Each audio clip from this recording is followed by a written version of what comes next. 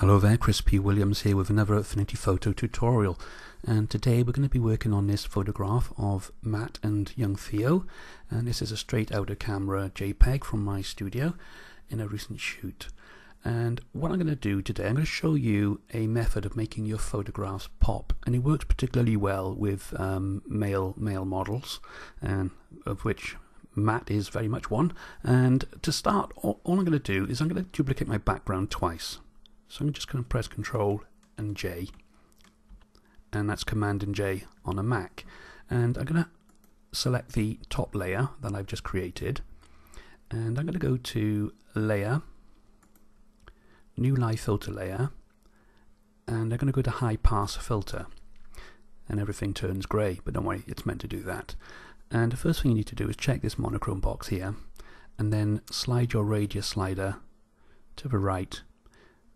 Normally find about 3.5 will do the job, but just for the purposes of this tutorial I'm going to pump it up to about 5 just so that you can see the effect a little bit more pronounced.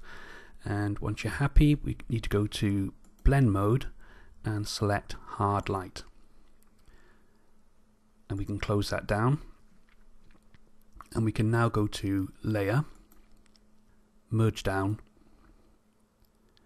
and now I'm going to repeat that process. So just layer, New Live Filter Layer, go down to High Pass Filter again, and again we're going to pump that up, maybe about 3 or 4 this time will do the job, but I'm going to go to about 5 just to exaggerate it for the tutorial.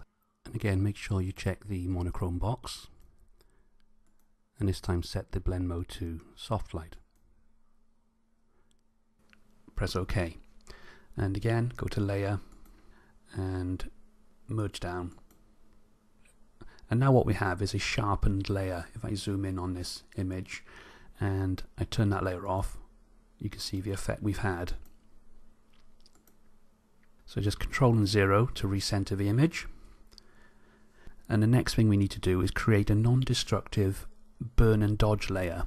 And to do that, I'm just going to click on the icon in the bottom right hand corner of the layers palette, the little checkerboard, and that will create a new layer for me.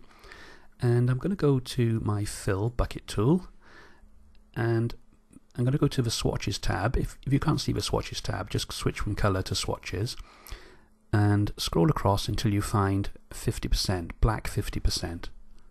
So I've effectively selected 50% grey for my fill color, and now it's simply a case of just clicking in that area and fill in that pixel layer with medium grey. Now we need to go to the drop down blend options, and we're going to select overlay, and we now have a layer on which we can burn and dodge. And to do that we simply need to go to the burn tool, and what we're going to attempt to do now with the burn and dodge tool is accentuate the shadows and highlights on Matt's face and torso. And to do this, it's simply a case of zooming in on your subject with your burn tool selected. Make sure that you've got tonal range as shadows and a flow of 100% and an opacity of around 16-17. And all you need to do is, using the burn tool, reduce the brush size and just paint over the areas of shadow. Now you may need to do this a number of times for the effect to show through. I'm going to just paint down the side of Matt's face here just to get the outline of his beard. And you may think you're not having much of an effect, but if I turn this layer off, you can see it's already having quite a dramatic effect on Matt's face. So I'll just reduce my brush size slightly, and I'll burn these little areas of hair in. And if you do make a mistake and you do slip over, it's simply a case of going to your paintbrush, selecting your 50% grey, reducing your brush size, and just painting over, and that fixes the mistake. So we go back to our burn tool, and this time I'm going to use a broader brush, because what I'm going to do now, I'm just going to paint a stroke down the side of Matt's face just to bring out those shadows on the side of his jawline and side of his head. And reduce the brush size, just bring out the nose shadow.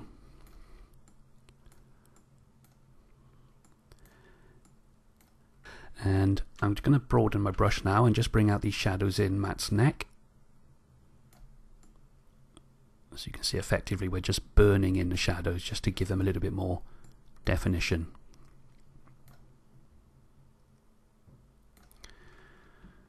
Okay, and if I zoom out now, Control and 0 or Command and 0 on a Mac, and I'm going to increase the brush size, and I'm just going to burn down the side of Matt's arm.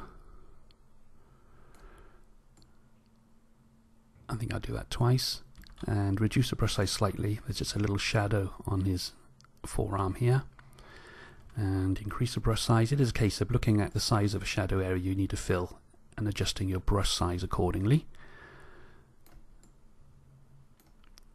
And I'll just broadly go over these shadow areas in Matt's shirt and do the same down here. Now you can see I'm avoiding the baby. I think he looks great enough. Okay, just bring out those little shadows there a little bit more, and we'll scroll in, reduce my brush size. I'm just going to go in on Matt's pupils, underneath the eye line, just by his nostrils. Just bring out these little shadows around his smile. Reduce my brush size, go across the lip line.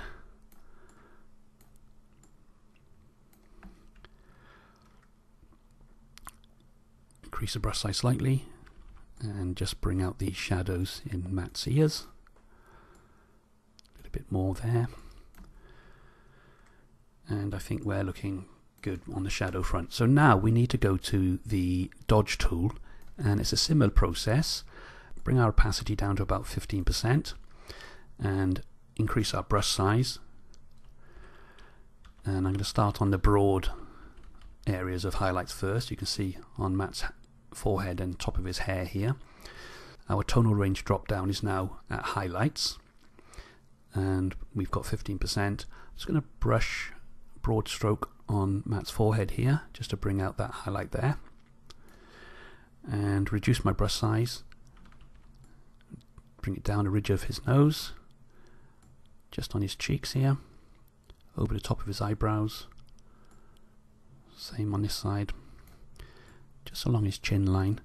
I'll zoom in, and I'm going to go over this a few times. It's a highlight on his lip. I think about 3 strokes on that highlight just to bring it out. Should be enough. Make the brush slightly broader now for the neck and chest.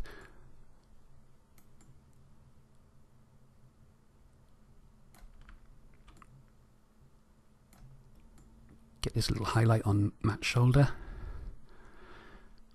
And if I Command and 0 to zoom out, increase my brush size, and I just get this line of highlight down Matt's arm. And reduce the brush size just to bring out those highlights on Matt's shirt.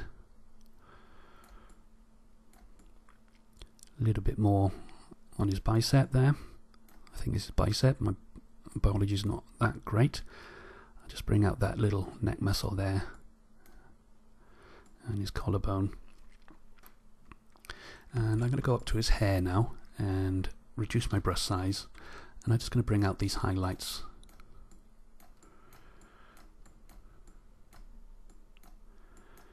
In his hair, a few on the sides, and we'll bring out the highlights in the ear, a little bit more in the forehead, and I'm going to reduce the brush size and just bring out those catch lights. And I'm going to brush around the iris just to bring out the brightness of his eyes, and along the eyelid. And I'm going to go back to my burn tool now, just briefly, and it's going to run along his eyelash line just to bring out the eyelashes a bit more, and return to the dodge tool. And we can now zoom out, and I'm going to increase my brush size, and I'm going to dodge an area of highlight along his forearm, zoom in on the hand, reduce the brush size, just looking at this highlight along his finger, and I return to the dodge tool, increase the brush size, and it's going to accentuate the muscles in his hand.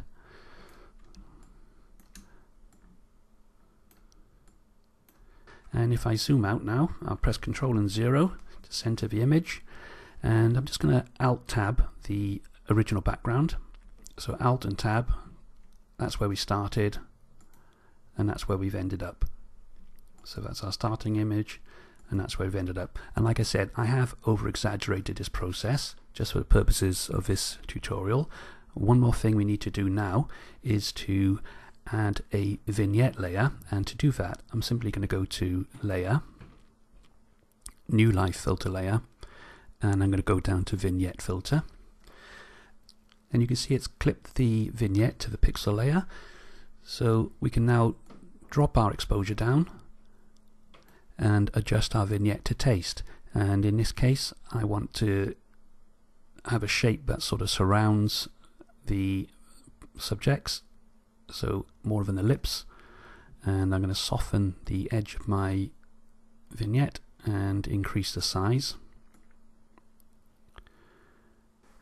And one more thing I like to do, I'll close that down to commit to that, is make sure my vignette layer is highlighted by clicking on it, and I'm going to paint a quick mask. Swap my colors around, so now I'm painting in black. Black is to hide.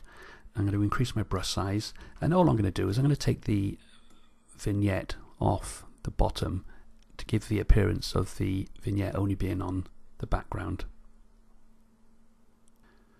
So if I turn that layer off and turn it back on, you can see the effect the vignette has had, and you can see the effect we've had of burning and dodging on Matt's face. And of course all of this is non-destructive. We can remove that layer at any time, as we can use this drop down and remove the vignette, and we can return to that to edit as we see fit.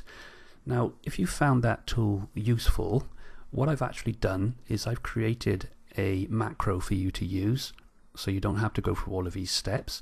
And to use the macro, you can simply go to the address in the description box below this video and download the macro.